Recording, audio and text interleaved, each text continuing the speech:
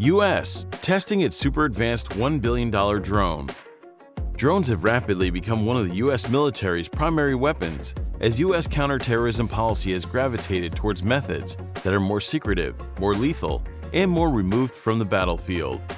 Unmanned aerial vehicles, commonly known as drones, are remotely controlled aerial systems that are used to carry out lethal counterterrorism strikes, as well as surveillance and other non-lethal operations. In this video, we're going to take a look at the X-47B Unmanned Combat Aerial Vehicle. Before we look at this, a quick reminder to give this video a thumbs up if you're enjoying it. But now, back to the X-47B. During the war in Vietnam, the U.S. Navy monitored the heart rates of some of their pilots. Flying through Hanoi's air defenses understandably raised the pulse. However, their hearts went even faster at the end of the flight when they had to land their jets on an aircraft carrier. These may be big for a ship, but they are small for an airport. Unlike pilots, unmanned aircraft or drones don't have hearts, and they are never tired. If a drone crashes or gets shot down, its pilot can't get hurt or taken hostage. Instead, the operator is safely at his or her home base, so it's easy to see the attraction of unmanned aircraft. The X-47B is a demonstration unmanned combat aerial vehicle designed for aircraft carrier-based operations. Under a contract awarded by the Navy in 2007, the American company Northrop Grumman designed and produced two X-47B aircraft.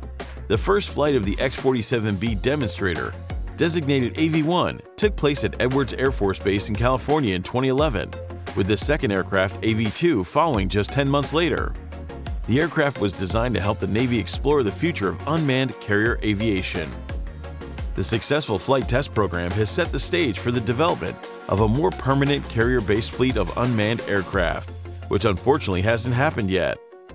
Northrop Grumman Corporation used a series of low-speed wind tunnel tests to successfully validate the aerodynamic design X-47B Unmanned Combat Aerial Vehicle it was developing for the Joint Unmanned Combat Air Systems Concept Demonstration Program.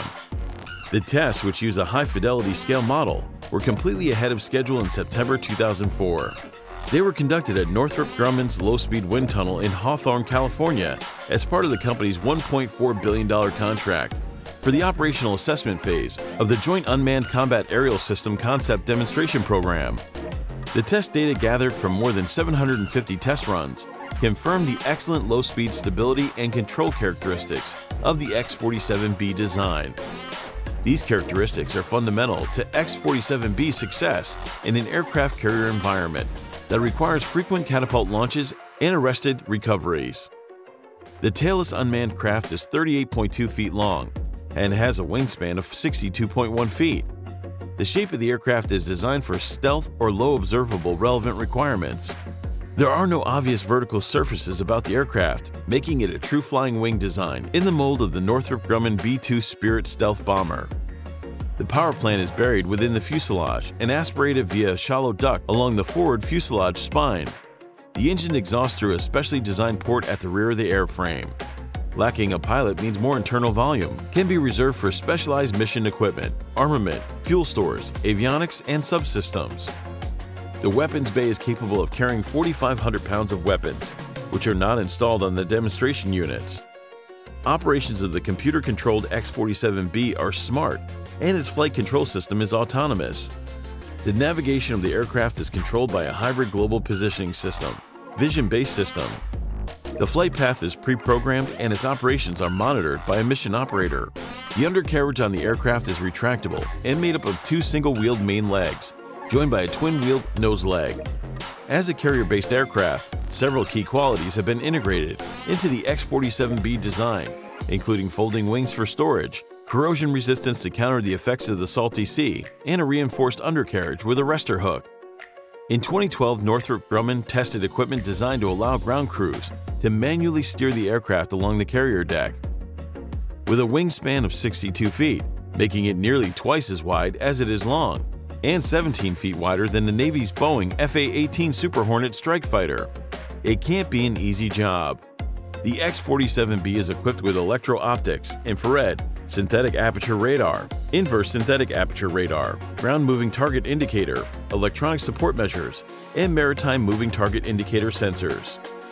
The aircraft features both probe and drogues of the U.S. Navy and boom receptacle mechanisms of the United States Air Force for autonomous air refueling. Power for the X-47B is being served through a single Pratt & Whitney F100 220U turbofan engine.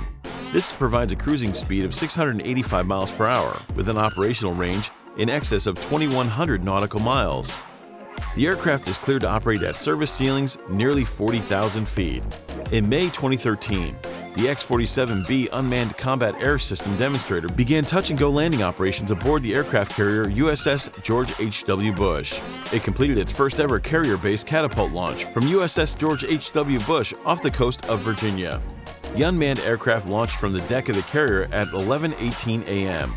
It executed several planned low approaches to the carrier and safely transited across the Chesapeake Bay to land at Naval Air Station, Patuxent River, Maryland, after a 65-minute flight. Prior to the catapult launch, the test team also conducted deck handling and ship integration testing to demonstrate the capability to safely operate the X-47B in the dynamic, unforgiving environment of an aircraft flight deck. In 2015, the X-47B successfully conducted the first-ever autonomous aerial refueling of an unmanned aircraft. While flying off the coast of Maryland and Virginia, the aircraft connected to an Omega K-707 tanker aircraft and received over 4,000 pounds of fuel using the Navy's probe and drogue method. During the test, the X-47 exchanged refueling messages with a government-designed refueling interface system aboard the tanker. The aircraft autonomously maneuvered its fixed refueling probe into the tanker's drogue, also known as the basket, the same way a Navy pilot would refuel a manned aircraft. The X-47B project was initially funded under a $635.8 million contract awarded by the Navy in 2007. By January 2012, the X-47B's total program cost had grown to an estimated $813 million. Government funding for the X-47B Unmanned Combat Aerial System Demonstration Program was to run out at the end of September 2013, with the close of the fiscal year. However, in June 2014, the Navy provided an additional $63 million for post-demonstration development of the X-47B. In March 2014, the X-47B won the 57th Annual Laureate Award for Extraordinary Achievements in Aeronautics and Propulsion. In April 2014, the National Aeronautic Association selected Northrop Grumman, the United States Navy, and the X-47B's development team as joint recipients of the 2013 Collier Trophy for Excellence in Aeronautic Technology. Unfortunately, now the X-47B has been retired, but this testing helps solidify the concept that future unmanned aircraft can perform standard missions like aerial refueling and operate seamlessly with manned aircraft as part of the Carrier Air Wing. Over the past years, the Navy accomplished several significant firsts with the X-47B that showcased the Navy's commitment to unmanned carrier aviation. With the completion of this program, the service continues to develop its future unmanned carrier-based platform, known as UCLASS. What do you think of the X-47B? Do you think unmanned drones are a good thing? Let us know in the comments, and please like this video if you've enjoyed it. Thanks for watching!